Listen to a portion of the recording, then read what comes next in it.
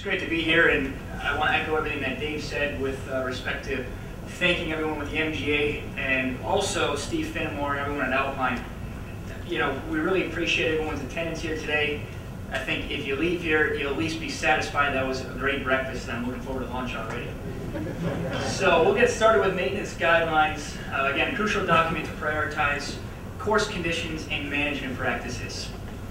You know, golf course conditions vary extremely widely from one course to another, and as a result, course comparisons occur, and that's pretty much human nature. I don't think that's going away, despite our best efforts to try to explain why it's unfair to compare courses. So instead, let's try to think about what it is about golf courses that we like and why we like those certain conditions that we define as you know, good conditions. You know, is it smooth greens? Is it fast greens? Firm fairways, well-manicured, consistent bunkers? Is there really a one single right answer that makes it a well-conditioned golf course? I have my opinions, but they can be vastly different than yours, so it's kind of challenging to think about. And from the USGA standpoint, we get asked this question a lot. Well, someone has their idea of a well-maintained golf course, and they want to find out, are there certain standards that we should be doing at our golf course to make sure we're getting a well-maintained course? Is there a standard as to how often greens should be mowed, or bunkers raked, or fairways mowed, things like that? And the simple answer basically is no, there aren't any set standard for these types of maintenance procedures, because every golf course is different. You guys know that. And each golf course, because it's different and unique, requires different management programs for that particular golf course. When you think of all the factors that are involved that affect course maintenance and conditions, it's really no surprise that we don't have these types of standards. Budget and staff size really are the two biggest players when it comes to course conditions and overall maintenance practices. Climate plays a major role. Soils and grass species also dictate an awful lot of what we do on our golf courses. The topography or the size of the property that we're managing. You know, in the Northeast, a lot of the golf courses are pretty tightly packed and you know, maybe on 150 to 200 acres. You go further south where there may be golf courses on a development community and they're spread over 400 or 500 acres. Big difference on how those golf courses are maintained if they have the same amount of money to use to set up some programs. The architectural design of the golf course, construction methods, the microclimates that a particular golf course has, all these things impact what we do to improve our golf course maintenance programs, and they all then determine ultimately the conditions that we can maintain our golf courses. So with all these variables, again, it's not a surprise why we just can't produce a cookie-cutter set of maintenance guidelines that work for everybody. And again, it further justifies why we can't compare one course to another, even though I realize that's probably something that is just human nature and it's tough to not do. Ultimately, though, the more you ask your golfers about what kind of conditions they're looking for, the better idea you're going to have of what they want. And this is something that I do at just about every Turf Advisor Service visit that I make each year, or that I make to each course each year. I start asking the question, well, what exactly is it that you're looking for from a condition standpoint? And it really depends on who you ask, right? You know, if you ask the guy on the left here, he's a single-digit player, he wants championship conditions, green speeds rolling 12.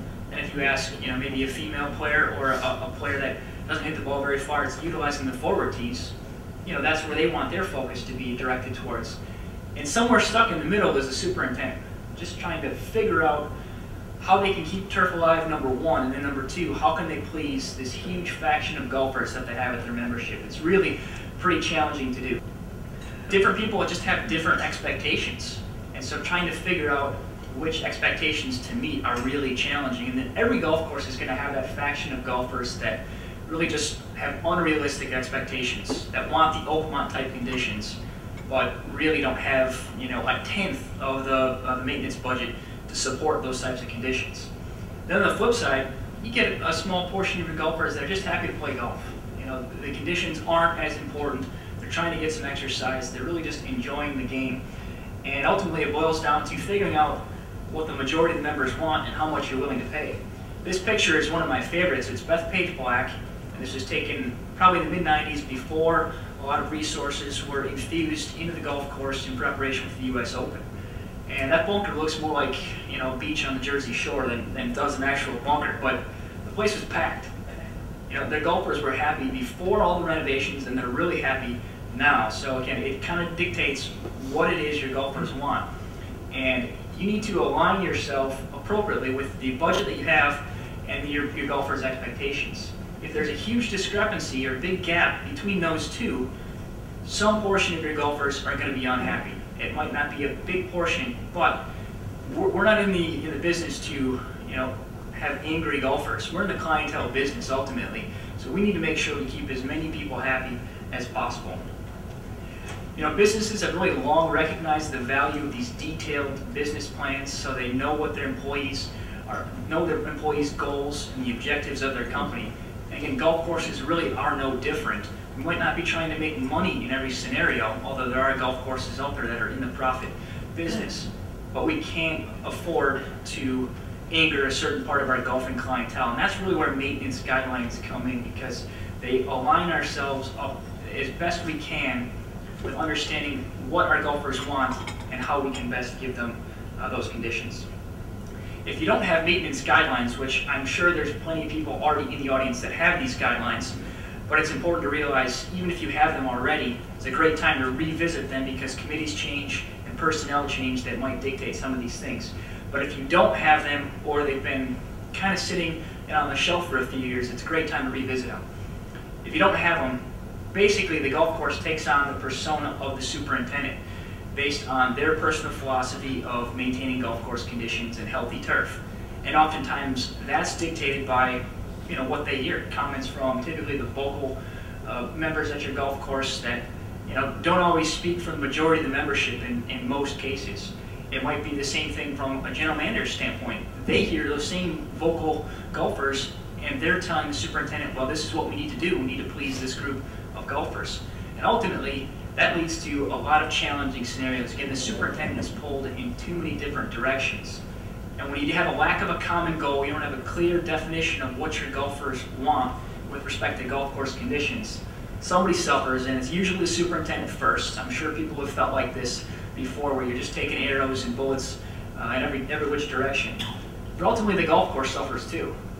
There's probably programs that the golf course needs that maybe are being deferred, or they're just not being performed because the golfers haven't communicated exactly what they want and what they're looking for to get out of that golf course from a conditioning standpoint. So why are maintenance guidelines needed? Again, I think I pretty much covered that already. Really important to just align yourself as best you can with the available budget you have with realistic expectations of your memberships. But they really just identify your maintenance priorities on the golf course. You help really clarify the expectations of your memberships. And again, you're always going to have a faction that has unrealistic expectations, but maintenance guidelines help define those expectations and sort of broaden them and get them as close to uniform as possible, which then leads to just make better budgetary decisions. You know exactly where you should be spending your money, or at least you have a much better idea of it. Certainly, you create some continuity within the golf course. This is something that is sometimes challenging, especially at golf clubs that have a lot of committees and frequent turnover. I'll share a quick example with you.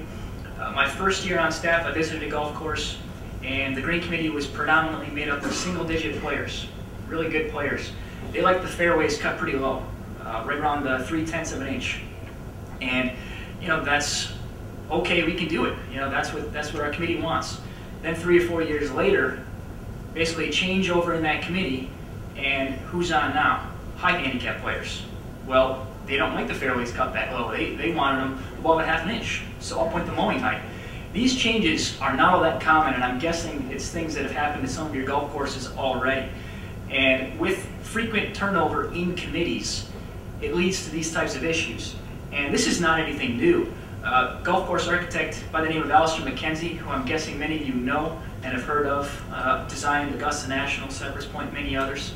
He hit the nail on the head back in the 1920s when he wrote this statement, and it goes something like this. The history of most golf clubs is that a committee is appointed, they make mistakes, and just as they're beginning to learn by these mistakes, they resign from office and are replaced by others who make still greater mistakes, and so it goes on. And I know this has happened at your golf courses. Maybe not everyone, and it might not have been that big of a deal when it has happened. But because some of the short changeover in some of these committees, you lose some continuity with what your overall theme is for maintaining golf course conditions. And that's where maintenance guidelines really play a role in that, as they define what the majority of the membership is looking for out of expectations and conditioning, and it avoids some of those constant changeovers. Maintenance guidelines are also a good obstacle for ill-advised changes, and I know this one has happened at some of your golf courses as well, where you get a new committee and they kind of want to play architect a little bit, leave their imprint on the golf course, maybe make some changes that directly impact their game. You know, let's take all the trees out of the right side because I hit a ball left or right, and if I'm in the rough, I want to have a clear shot at the green. Adding a bunker here and there. These things do happen. So it's important to have sort of a checks and balances type of system in here.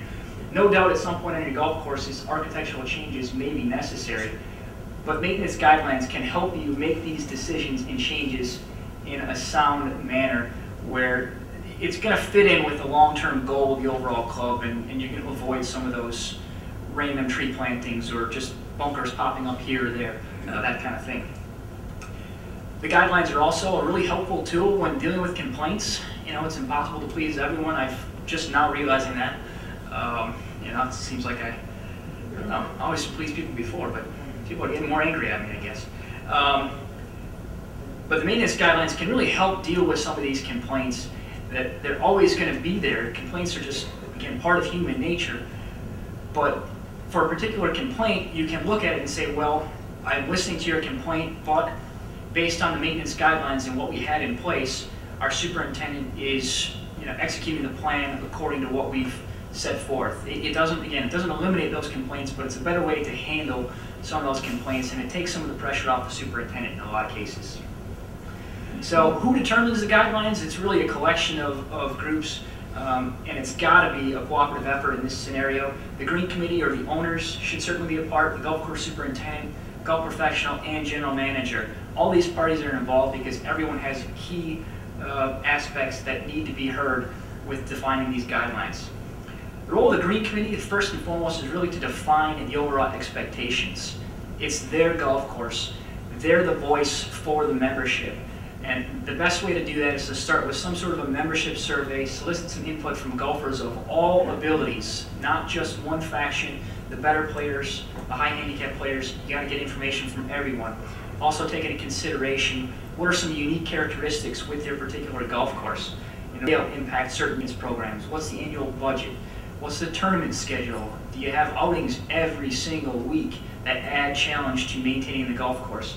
And after all these things are sort of analyzed, they can kind of put their best foot forward and try to define what kind of conditions and expectations they want. The committee defines the golf course conditions. The superintendent then works to develop plans to meet those expectations. Golf professional plays a major role in these developing the guidelines as well. And particularly, they add input as to how certain changes might impact all the golfers' abilities that play the golf course. They should also discuss if there's any changes within the maintenance philosophy in those maintenance guidelines and how that might impact pace of play. And a prime example here is, you know, sometimes it sounds like a good idea to have 3.5-inch rough. Well, if you're a better player that doesn't have too much issue hitting a golf ball out of 3.5-inch rough, no big deal. But for the majority of golfers out there, that's going to add a lot of time to your round of golf. And then finally, golf professionals probably hear or have most contact with golfers. So they should pass on, you know, complaints and compliments. It's not just the complaints, although sometimes it's typically what we remember most, to the superintendent, because that gives them an idea of, okay, you know, nothing but compliments on the tees. We're doing a pretty good job there, but people are unhappy with the bunkers. Maybe we need to focus more efforts towards our bunkers to overall satisfy our membership. General manager should really partake in all these discussions as well, really to provide an overview as how the golf course operating budget fits in with the entire facility plan. Again, they're going to have a really good understanding of all the budgets that are available at different departments and be able to make changes where necessary if suddenly the golf course needs a greater amount of resources to work with. And they also hear a fair amount of membership or golfer comments and complaints as well, that they can pass the information along. Finally, the superintendent really plays the most important role with developing these maintenance guidelines. Again, it's the committee that defines the expectations. Superintendent's role is then to fit those expectations and develop a management program that can produce those types of conditions. And that's pretty challenging because you've got to try to fit in the desires of the committee with some agronomic realities. And it's always kind of a give and take when you're developing these programs, but it's possible. And the reason why the superintendent plays the biggest role is because they've got the best knowledge base for the entire golf course infrastructure. They understand the equipment, the infrastructure issues like drainage, the irrigation system, typical employee turnover, and budgetary issues that have been, you know, a problem in the past, or maybe things that need to be worked on. But then they need to develop a program that'll then work with those expectations. And essentially, to do that, once they get the information from the committee as to what kind of conditions they want, they start thinking, okay, I've got to develop a budget that can accomplish these tasks. And once that budget is done, again, it's a preliminary budget, then everyone gets back together in a group and you start talking about it. And it's usually a pretty eye-opening experience where you get all these groups together and they start thinking, this is what we want condition-wise. The superintendent says, well, this is what it's going to cost. And rarely are the two numbers anywhere close to each other. And usually the expectations are just too far out, and the budget it's too big of a jump to meet all these expectations. And so there's a compromise. I haven't seen a case where, okay, these are the expectations, we need an extra $300,000 or $400,000 to accomplish this, and okay, no problem. There's usually a compromise. But the point is, with this compromise, it gets everything in line as best as possible with reasonable expectations on course conditions and the available budget that the golf course has. One thing to just keep in mind with these guidelines too is it's a working document. It's never really complete. There's a checks and balances built in where it can't be changed overnight necessarily, but it can make some adjustments here or there. Again, I mentioned earlier, if you have these, it's probably a good time to at least take a look at them and see, has your golf course population changed? You know, do your golfers want something new where maybe you need to make some adjustments? The key really is you list the day-to-day maintenance programs and you kind of move from there. You got to be realistic with some of these things and be flexible. It's really not fair to say we're going to maintain our greens at a green speed of 12 every day, no matter what. It's just not realistic. Mother Nature just isn't going to allow that, and that might not be the right thing for your golf course. Have brief descriptions on these things. Generally, the more descriptions you have doesn't necessarily mean that that's a better thing with maintenance guidelines. Keep it simple. They should be readable for non-turf people. So I just want to share with you a few sample items that I would guess most that already have these items on their maintenance guidelines, and for those that have yet to create them, these are always some key things to keep in mind for the maintenance guidelines. Mowing practices. Mowing, impacts probably playability the single most out of all the cultural programs we do, so you've got to define these different areas with respect to greens, tees, fairways, roughs, intermediate roughs, collars, approaches, just sort of defining all these areas, what they are, the man hours it's necessary to maintain them, how often you're going to mow them, what equipment is necessary to maintain them in an ideal situation, what kind of labor is needed to maintain them. And then you can even go as far as to define some mowing heights. And the key with this is it's got to be a range of mowing heights that's sustainable long term, that you're not killing your grass because you're maintaining it too low, but you're also meeting the playability requirements that your golfers want. And that's going to be different for everyone. It's kind of depending upon, again, what your expectations are and what your golfers really want out of their golf course. Just wanted to share this quick image for you with some of the non-turf people. Kind of threw a mowing height out there for a putting green of 0.12 inches, which is just below 1/8 of an inch. That's a fairly common green speed or mowing height. Some people might be lower than that. Some people might be a touch higher. But just wanted to put it in perspective for you. I don't think many people have putting greens in their backyard, but they have rough in their backyard so they can visualize that. That height of cut is 2 dimes stacked on top of each other. That's pretty low. So when you see your superintendent in late July and early August looking a little tired and a little stressed, just think back to the fact that it's 2 dimes stacked on top of each other. That's where we're at with our putting green conditions right now. So we make it look too easy in a lot of scenarios about maintaining healthy putting green turf. It's a lot harder than it looks. So other things to include on the maintenance guidelines, cultivation programs are definitely one to focus on because they're often one of the most disliked out of all the management programs on your golf course. Seems to happen right when the greens are getting good. But it's important to put this information on there and at least explain the frequency that they're going to be performed, and the timing that they're going to be performed. If golfers understand a little bit about why you're doing these programs and when you're doing them, they're going to at least know what to expect when the aerator comes out and when greens are being top dressed, that kind of thing. You don't need to go into too much detail with this program in particular. Again, just enough to give them some information as to why you're doing it. Putting green speed is another really important one to include on the maintenance guidelines, and I say that mainly because it's really such a hot topic that often gets discussed in the 19th hole. Generally, I think golf courses go about determining their green speed in the wrong fashion. You start throwing out numbers first and say, okay, we want 11 or we want 12 because we know that's good, and that's a fast green speed, and that's what we want. That might work for your golf course, but it's better to do something a little bit more sustainable and think about it from a turf health standpoint. Okay, what does it take for us to maintain our greens and keep them healthy throughout the summer months, especially when it gets really stressful? What's that mowing height? What are our rolling inputs where we're not going to lose our greens overnight? What's sustainable for our golf course? And then from there, you start looking at what is that green speed as well? How does that tie in?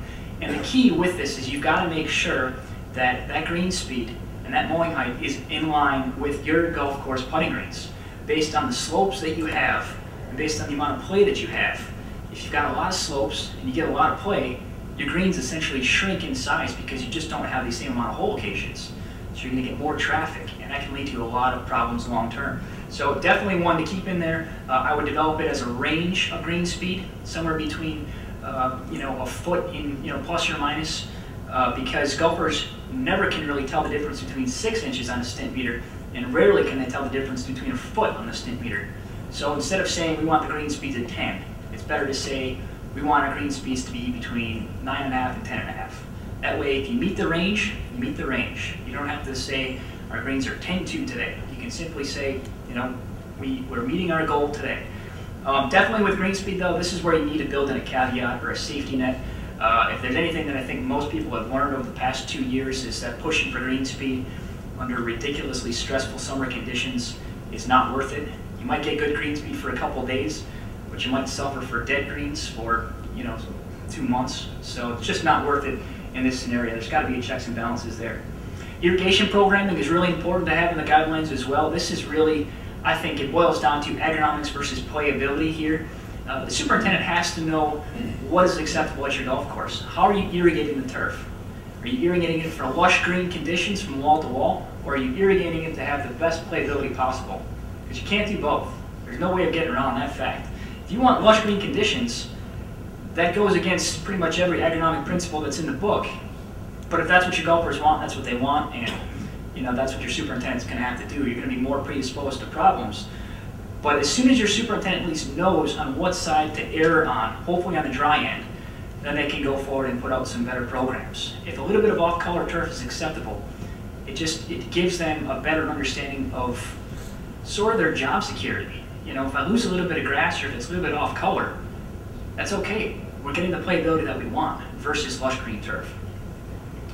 Bunker maintenance, another big one to include. I visit a lot of golf courses and I feel like I've heard just about every complaint about bunkers, but it's a new year, so I'm sure there'll be a few new ones here or there, and I think it all stems to the fact that we just aren't very good bunker players, myself included. So good one to include in the maintenance guidelines to help handle some complaints. In addition to just talking about raking frequency and how often you're going to edge the grass around the bunkers, things like that, add some more detail here. How often are you going to add new sand to the bunkers? What's your desired playability? Do you want them to be relatively firm, or do you want them to be kind of soft? Also, maybe thinking about what it takes to maintain sort of a consistent depth within the bunkers. A lot of things that you could add with this section. And again, this is one, because there are so many complaints, might be one to put a little bit more detail in. Tree maintenance program, definitely key to have this in the maintenance guidelines. Discussion here should focus on why trees need to be removed, the basics, sunlight and airflow. Turf can't grow without those two factors. Also talking about pruning frequency and why that's done. And then in the rare situation that you might need to plant a tree, talk about some of the reasons why you selected a certain species, or you've got a list of species that work for your golf course, and making sure that they're not going to be planted in the wrong place. What's your golf cart policy? Definitely one to have in there. This is all too true for a lot of golf courses, I know it. And personally, I think seeing golf cart damage is one of the most disheartening things that I get to see, on a fairly frequent basis, because it just kind of tells me that the golfers don't care. And that's not the case. They're just so focused on getting from point A to point B that they don't realize they're driving through a foot of mud. So defining in the maintenance guidelines why you need to have restrictions at various times throughout the golf course or throughout the year is really important there. So I just wanted to share just a quick example of one of the maintenance guidelines. We've got a lot in our office. This is the best digital version that I have, which is why it's from Portland, Oregon, and not from the Northeast. So if anyone has a good digital version, I'll update this. But just wanted to share this quickly with you guys to just show you what some people have created. First and foremost, they start with a table of contents. It's got clearly defined areas, so you don't have to read through the whole thing. You can quickly go to parts that are of more interest to you. It starts out with club history and the mission statement. This is really neat. Not for everyone necessarily, but it's important for the superintendent to have a good knowledge base, for everyone that's involved with creating these maintenance guidelines, to have a good knowledge base of what the club was initially started as and what's the mission. Are you sticking with that mission, or are you making some changes? Then it goes into course description and layout, has a hole-by-hole basis. The whole layout has some key features like rain shelters, that kind of thing. Then it gets into the maintenance programs, and this is just one example. They've got a lot of maintenance programs on there, but this particular one is the intermediate rough.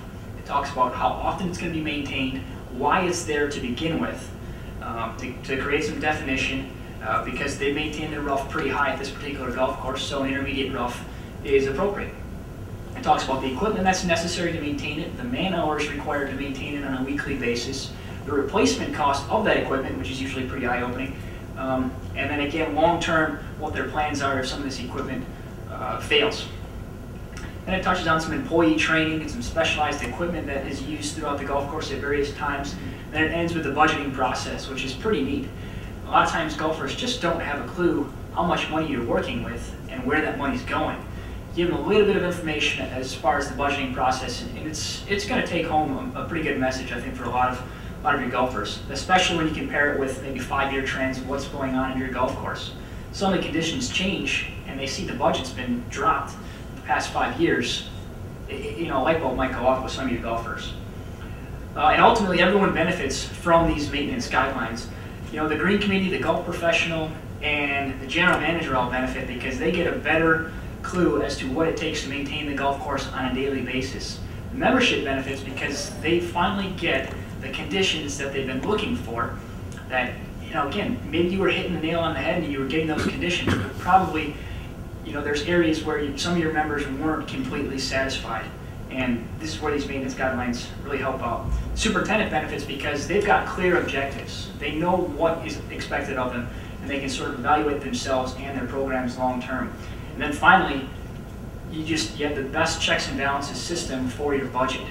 You know your budget's being spent as appropriately as possible because you have a clear definition of what everyone wants. So with that, appreciate everyone's attendance, and you'll see me again in about an hour and a half. Questions? Yes, sir. Do you have any samples or guidelines available that we might be able to access? We do. Many golf clubs in the area have given us those their samples, and they've said we can then share them with golf clubs. So we can discuss it afterwards. I can give you my card, and we can get you a number of examples that we have in our office. Yes. Do you have a separate dialogue on tournament conditions as well as general membership conditions? Yeah, I think it's probably important to do that, especially for clubs that have really specialized tournaments where it's important to, enhance the overall conditioning or the challenge of the golf course for those tournaments. Probably really important for green speed, things like that, where again you want to have that system in place where you want to produce, maybe more intensified conditions, but still have it be reasonable and not worry about turf failing on you. So I would have some factor in there. It kind of depends on how many tournaments you have in there, though. But yeah, it's probably a good idea. Yes. Is it really possible to get bunkers consistent around the hole, 18 holes? No. I can go into further detail if you need me to, but We've got other presentations. Yes, no, it's not. Hopefully that was recording me too. Yes. You know, kind of each year, the only time that the USGA has a chance to communicate with large golfing community is with the US Open or Senior Open or something like that, telecasters. Do you guys have any goals set up that, you know, sort of try to get to the general public? I mean, you know, you can talk about bunkers and things like that, but, you know, the bottom line is bunkers is a hazard, and, you know, they're almost being paid for pristine than our, you know, tee boxes and fairways would be. You know, I think that's an avenue that could be, you know, used to communicate much more effectively to a really large golfing population. Yeah, we haven't been very successful at getting that information out on the telecast, and mainly because the advertising dollars are just incredible, and it's really tough to do that from our standpoint. That's something that everyone on staff would love to do. What we have done over the past 2 years is do more of these short videos that are accessible on the website at usopen.com that talk about some of these things that we do and why the championship conditions at the US Open are what they are versus regular play. You know, with respect to the bunker comment, things like that, we would love to do that as a staff, and we certainly talk about that on Turf Advisor Service visits, but it just hasn't been something we've been able to get accomplished on those telecasts. It's kind of out of our hand, but I think everyone in the green section would love to have that time slot, but it hasn't happened yet, unfortunately. Yes, sir. With the USGA initiative, firm and fast, how do you educate groups like this and members to kind of guide us more in that direction? Well, the firm and fast is a really neat concept, but those two words have caught on. What it takes to produce firm and fast has not been as widely publicized, and from the Northeast region in particular, anytime we're in front of an audience, we're trying to at least explain what it takes for those conditions. A lot of times it doesn't necessarily save you money. It might be agronomically a better route to go, but it's very challenging to do. That we focused some of our efforts on writing more articles, and we're trying to do more webcasts, things like that, to get the message out, because again, conceptually, I think we're all in agreement that firm and fast really has a good place. That's really what the game of golf started as, but it's very hard to achieve that. It's not as simple as just turning the water off. So we're continuing to do as much education.